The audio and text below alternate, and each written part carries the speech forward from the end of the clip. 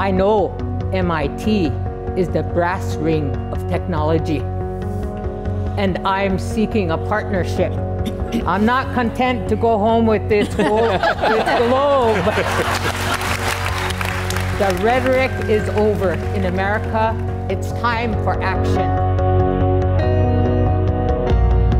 The 4 finalists included the water protectors from Standing Rock. There they were asking to partner with MIT, and MIT stepped up to see what our community could do as we came together with them.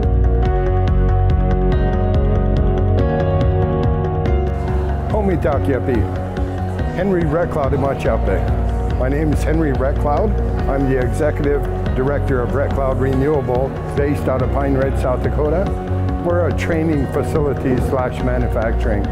The Medicine Root Garden Project is a 9-month educational gardening program on the Pine Ridge Indian Reservation. We teach them everything and anything that they need to know about gardening, and we are trying to create an enterprise of local producers. My name is Joseph McNeil. I'm from the Standing Rock Sioux Tribe at Rock Industries. We're discussing solar offset power for our people who can't afford it otherwise. My name is Chance Renville. I'm from Siston, South Dakota.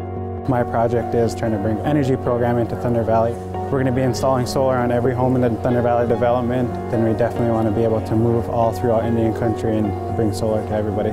Being partners with Solve, we're looking at creating our own utility company with sustainable, renewable energy at Standing Rock.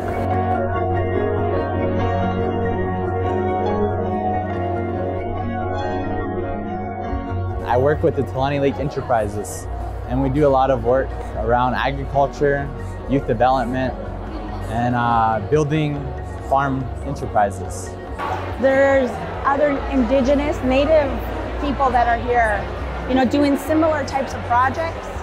And then the other piece that MIT Solve is doing is connecting us with people that have other ideas and help us to think bigger.